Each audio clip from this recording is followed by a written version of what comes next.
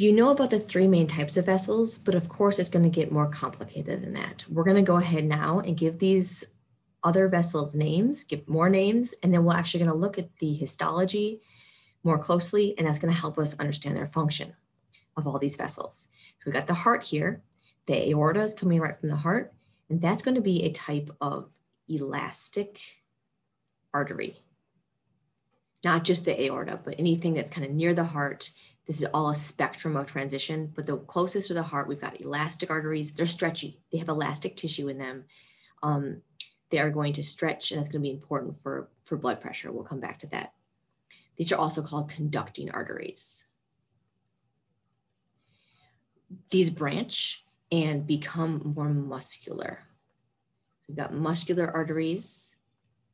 Further branching, we've got arterioles, little arteries, and these are also muscular. So both of these allow for vasodilation and vasoconstriction. So that smooth muscle is going to be important for regulating blood pressure. So these arterioles are also called resistance vessels. We'll talk about resistance and its importance to opposing flow and its involvement in pressure. The muscular arteries also provide some resistance, but arterioles are the main location. That's why they're called resistance vessels. And again, it's a transition between all these types. So there's not like one dividing point where you go from muscular artery to arteriole. Okay, what else do we have there? Let's go to our capillaries.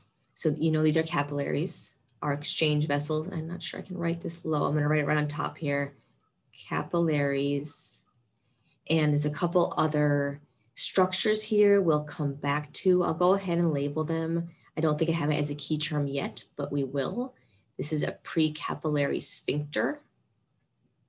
A sphincter is a ring of tissue, muscular tissue that can constrict. So we're going to see the function of these sphincters that are at the beginning of the capillaries. I'm not going to label all these.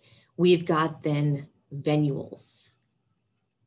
Is the first in the series of veins. Just like arterioles are little arteries, venules are little veins, where they're going to have small veins and we're going to have large veins. We'll see some difference in vein structure a little bit, but basically vessels get bigger as they go towards the heart again. These veins are also called capacitance vessels. They're really important for maintaining a large amount of blood. A lot of blood is in those vessels. They're reservoirs. We'll come back to that idea as well. That's why they're called. So the other thing that's shown on here, you might notice, is this green stuff. What's this green stuff? This is part of the lymphatic system. So this is, and actually, why don't I go ahead and make it green? Lymphatic system, you can already see there is an interaction between lymphatic system, it's H there, and our blood vessels, our circulatory system. We'll look at this a little bit more next week. Here, this would just be large vessels. This is a lymph node. You know about lymph nodes, right? You can sometimes feel them when you're sick along here, but there are lots of places. And the vessels have different shapes. Actually, one more thing I'll label here. These are lymphatic capillaries.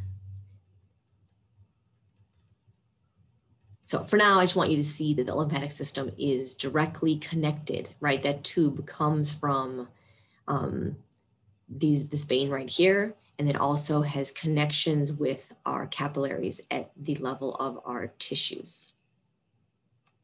This is going to be important for tissue microcirculation. We'll come to this next week.